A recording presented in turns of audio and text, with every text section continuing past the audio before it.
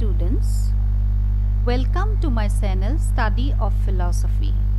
In this video, I'll explain Chapter 3 of Unit 2 of ACES Second Year Logic and Philosophy, that is Observation and Experiment. In this video, I'll be discussing about the kinds of observation, simple observation, experiment, advantages of observation over experiment, advantages of experiment over observation, and relation between observation and experiment. So let's get started.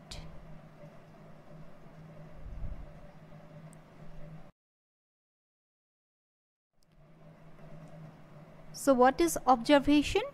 Observation, it is a regulated perception. There are two kinds of observation. One is simple observation and the other is experiment. What is simple observation? Simple observation is a regulated perception of natural events under natural circumstances. For example, observation of drops of water when it rains under natural course is a simple observation.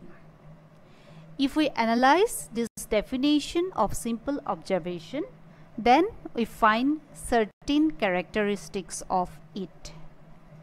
Number one, simple observation is a regulated perception with a definite purpose in view. As simple observation, it is a kind of observation. Therefore, in this kind of observation also, we must have a definite purpose in view. Secondly, simple observation is a perception of natural events. In this kind of observation, we observe things, we observe the natural events. Thirdly, simple observation is a perception of events under natural conditions. That means, in this kind of observation, we observe the natural events under natural conditions. And the last one is that those natural events are out of control of the observer. Then what is experiment? Experiment is the regulated perception of events artificially reproduced under artificial arrangement, that is in laboratory. For example, observation of drops of water artificially produced by combining hydrogen and oxygen in laboratory is a kind of experiment. So what are the characteristics of experiment? Number one, experiment is a regulated perception with a definite purpose in view, as it is a kind of observation. Secondly, experiment, it is a perception of artificial event. That means that in case of experiment, we have to produce the event. Thirdly, experiment is a perception of that artificial events under artificial arrangement. In case of laboratory, that is known as the experiment. And the last one is that experimental events are always under the control of the investigator, as the investigator himself artificially reproduced that event. So there are certain advantages and disadvantages also of experiment and simple observation. First, I will discuss about the advantages of simple observation over experiment. Number one, the scope of simple observation is wider than in experiment, as it can be applied universally.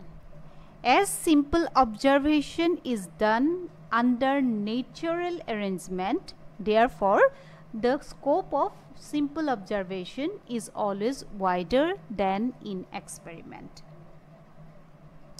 Secondly, in simple observation, we can proceed from a cause to the effect as well as from an effect to a cause. But in case of experiment, we can proceed only from cause to its effect.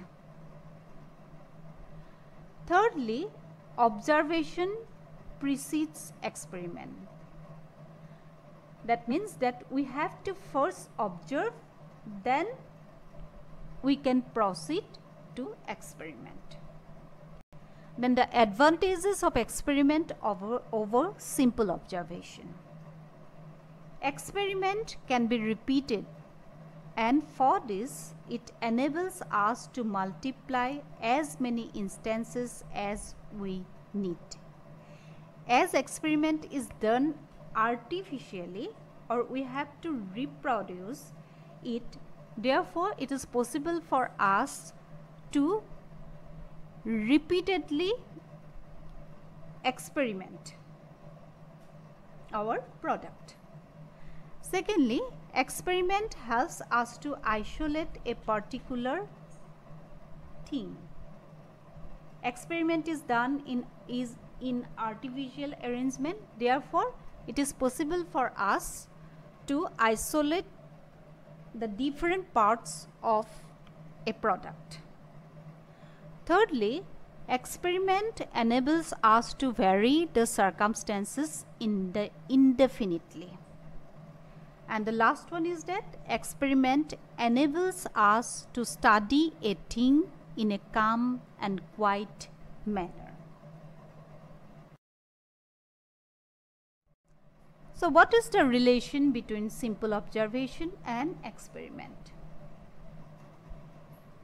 Simple observation and experiment are the two forms of observation in general.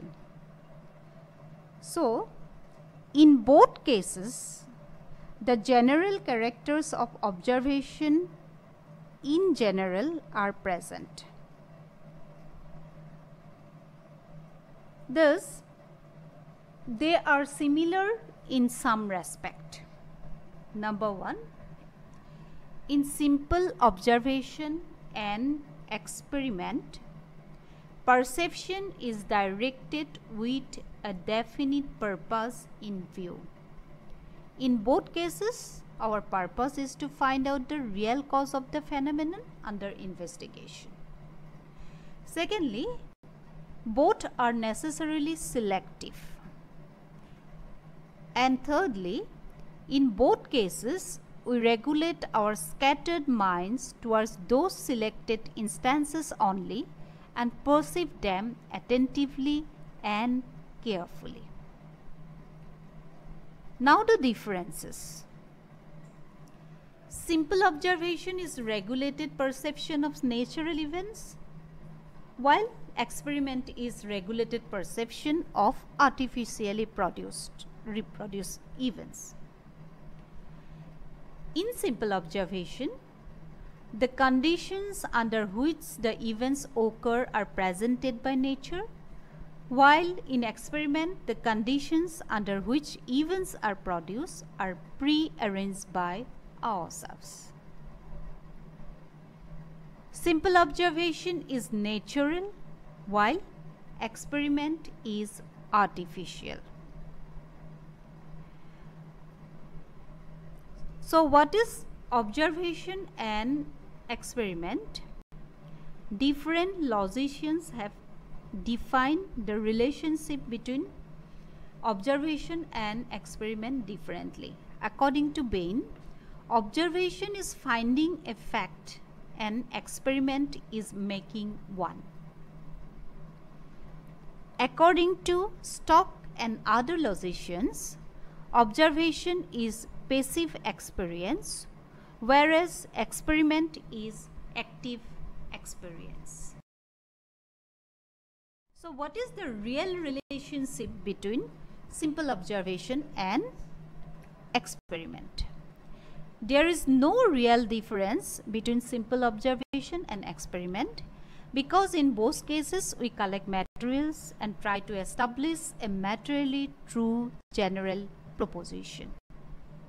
And in doing so, in both cases, we rely on our natural power of sense organs and study natural phenomena.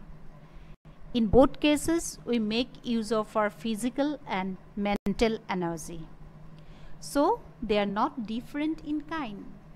The fact is that observation is more natural than experiment, and experiment is more artificial than observation.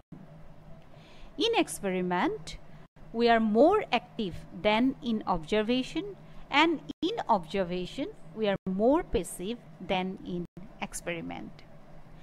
The difference between them is thus the difference of degree only. Hence, one of the logicians, Jevons, has rightly remarked that observation and experiment do not differ in kind, but only in degree. That's all for today. Students, if you have any queries regarding the topic discussed, please leave a comment in the comment section. And please don't forget to subscribe my channel and click the bell icon so that you can get notification whenever I upload a new video. Thank you.